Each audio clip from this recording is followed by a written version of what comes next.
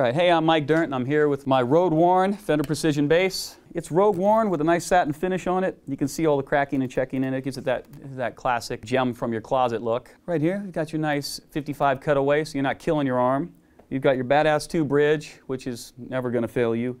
And we've got these hot 59 pickups that I've tested them against everything else that says antique on it, or antiquity, or whatever you want to call it, and it wins every time. That said, we've got a medium C jumbo fret rosewood neck.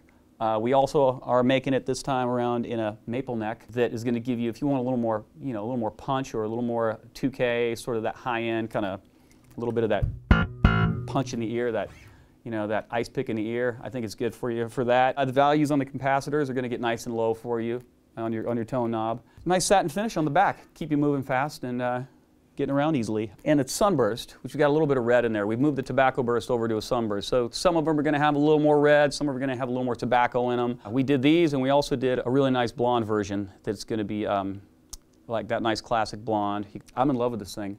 We worked on this tirelessly for, I'd say, 2 years, and this is the end result.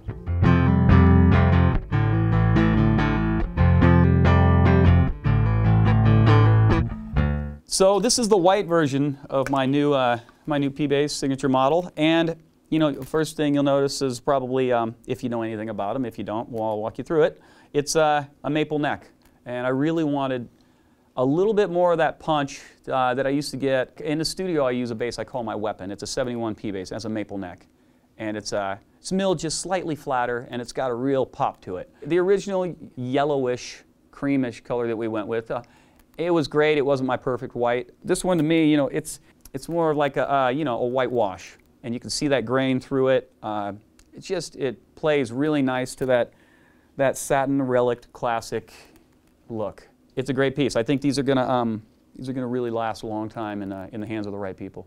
I literally can pull these things out of the box, and I always have been able to since we started making these basses. Pull them out of the box, tune them up, maybe set the action a little bit, and jump on stage with them.